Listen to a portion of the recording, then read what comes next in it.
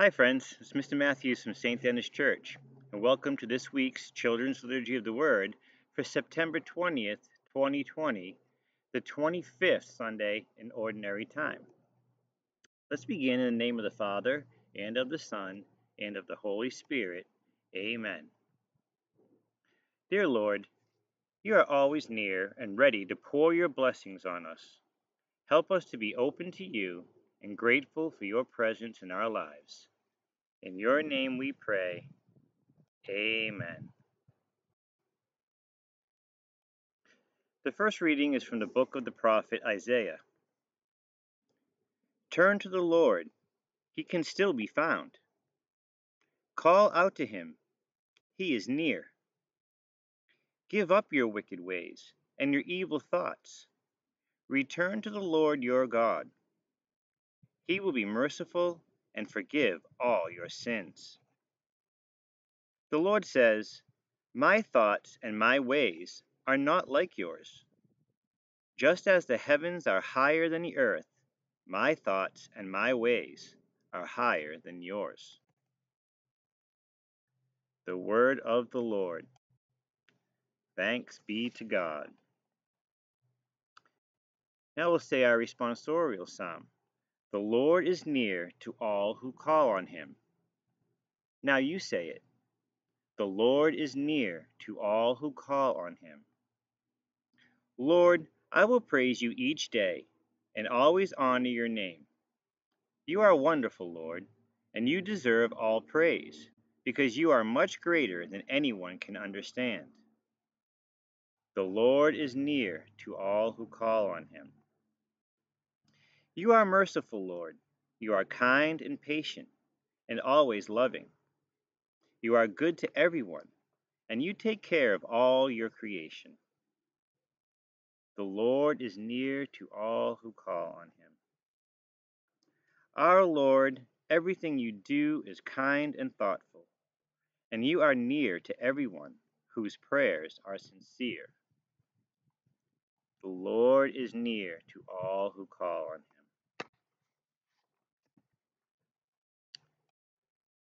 Alleluia, alleluia. Now you say it. Alleluia, alleluia. A reading from the Holy Gospel according to St. Matthew. Glory to you, O Lord. And remember to make a little cross on your forehead, on your lips, and on your heart. As Jesus was telling what the kingdom of heaven would be like, he said, early one morning a man went out to hire some workers for his vineyard. After he had agreed to pay them the usual amount for a day's work, he sent them off to his vineyard. About 9 that morning, the man saw some other people standing in the market with nothing to do. He said he would pay them what was fair, if they would work in his vineyard. So they went. At noon, and again at about 3 in the afternoon, he returned to the market, and each time he made the same agreement with others who were loafing around with nothing to do. Finally, about 5 in the afternoon, the man went back and found some others standing there. He asked them, why have you been standing here all day long doing nothing? Because no one has hired us, they answered. Then he told them to go work in his vineyard. That evening, the owner of the vineyard told the man in charge of the workers to call them in and give them their money. He also told the man to begin with the ones who were hired last. When the workers arrived, the ones who had been hired at 5 in the afternoon were given a full day's pay. The workers who had been hired first thought that they would be given more than the others. But when they were given the same, they began to complaining to the owner of the vineyard. They said, the ones who were hired last worked only 1 hour, but you paid them the same that you did us. And we worked in the hot sun all day long. The owner answered one of them, friend, I didn't cheat you. I paid you exactly what we agreed on. Take your money now and go. What business is it of yours if I want to pay them the same that I paid you? Don't I have the right to do what I want with my own money? Why should you be jealous if I want to be generous? Jesus then said, So it is. Everyone who is now first will be last. The Gospel of the Lord. Praise to you, Lord Jesus Christ. Excuse me. So, think of this. I'm going to say a sentence. I want you to fill in the blank. Ready? It isn't fair when. So, think of what you would say in that spot. It isn't fair when. Think about that for a minute. So, it's not fair. Have you ever said those words? Let's be honest now. Let's see. Maybe your brother or sister were invited to go to the movies with a friend or something like that, and you weren't invited. What was your reaction? Probably, that's not fair. Why can't I go too? Or maybe you came home from school looking forward to watching your favorite show on TV, and your mom says, You can't watch TV until you finish your homework. Aw, Mom, that's not fair. By the time I finish my homework, my favorite show will be over. Does that sound kind of familiar? When we say it's not fair, it usually means that something isn't going our way or that we want something that someone else has. So I asked you to fill out that question. It's not fair when. And now think about in your mind why you didn't think that was fair. Probably because you wanted something that somebody else had, or because you didn't think you were getting something that you deserved, right? Or usually it's because you think that somebody else is getting more than you're getting, and you should get the same amount. Something like that. That's usually why we complain about things not being fair. In our Bible lesson today, Jesus told a story about a landowner who was hiring some men to work in his vineyard. Do you know what a vineyard is? It's a big garden, like a farm, where they grow grapes to make wine. So that was a very big and important thing to do back in Jesus' day where he lived in the Holy Land. So this vineyard owner hired some workers early in the morning. He hired some other ones in the middle of the day, and then he hired some other guys, some other workers, just before quitting time. But when it was time to pay all the workers, he paid them all the same. So, can you guess what the workers who were hired in the morning said? That's right. They said, Hey, that's not fair. You paid the workers who worked only 1 hour the same as those of us who worked all day. It's not fair, right? The owner of the vineyard said, I'm not being unfair to you. I paid you what I agreed to pay you, didn't I? Don't I have the right to do what I want to do with my own money? Then he said something important. He said, Are you jealous just because I'm generous? So the question for us today is God fair? Well, of course he is, right? Of course God's fair. But you know what else? The Bible tells us that God is more than fair. The Bible tells us that God is love. So here's a question for you. Does God love us just because we love him? No.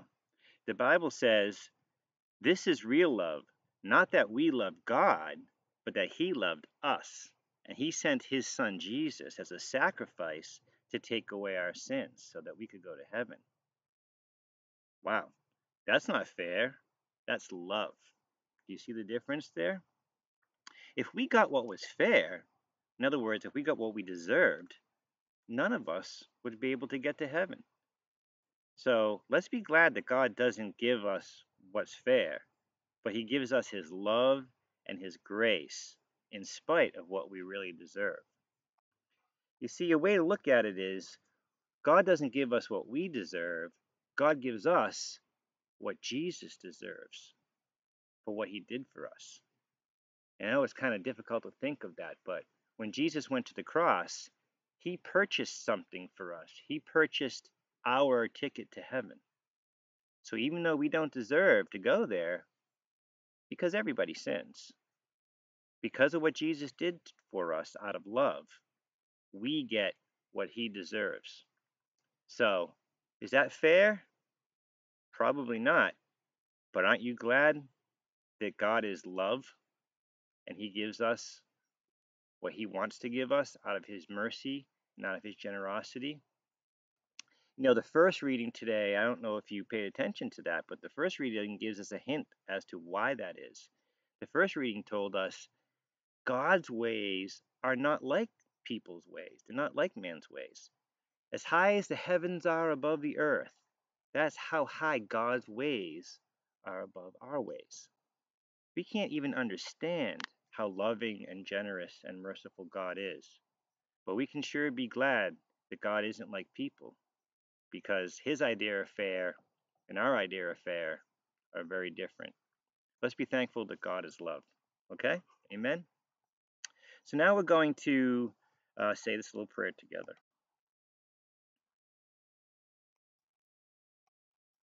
Dear Father, we are thankful that you love us and treat everyone with mercy and fairness, giving us what Jesus won for us and not what we deserve. We are glad that your ways are not like our ways. Amen. Now let's say our Apostles' Creed together. I believe in God, the Father Almighty, creator of heaven and earth, and in Jesus Christ, his only Son, our Lord, who was conceived by the Holy Spirit, born of the Virgin Mary, suffered under Pontius Pilate, was crucified, died, and was buried. He descended to the dead. On the third day he rose again from the dead. He ascended into heaven and is seated at the right hand of God the Father Almighty. From there he will come to judge the living and the dead. I believe in the Holy Spirit, the Holy Catholic Church, the communion of saints, the forgiveness of sins, the resurrection of the body, and life everlasting. Amen.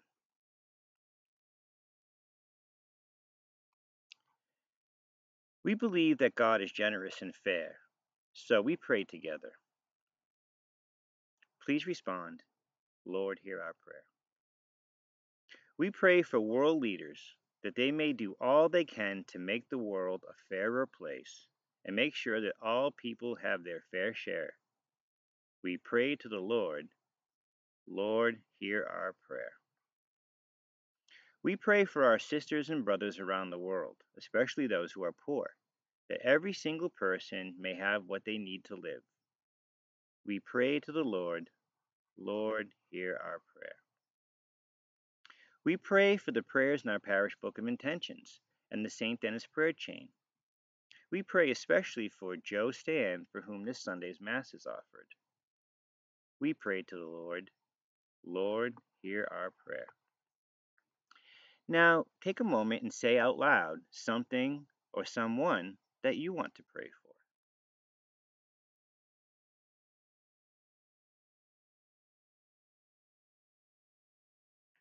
For these and for all of the prayers that we hold deep in the silence of our hearts, we pray to the Lord, Lord, hear our prayer. Living Lord, we give thanks for your generosity and love. Help us to take no more than we need, to share all that we have, and to work together for change so that the world becomes a fairer place for everyone. Amen. So thank you for joining me for this week's Children's Liturgy of the Word. And remember to listen to Mom and Dad, say your prayers, and wash your hands. Okay? Have a great week. Peace. Bye.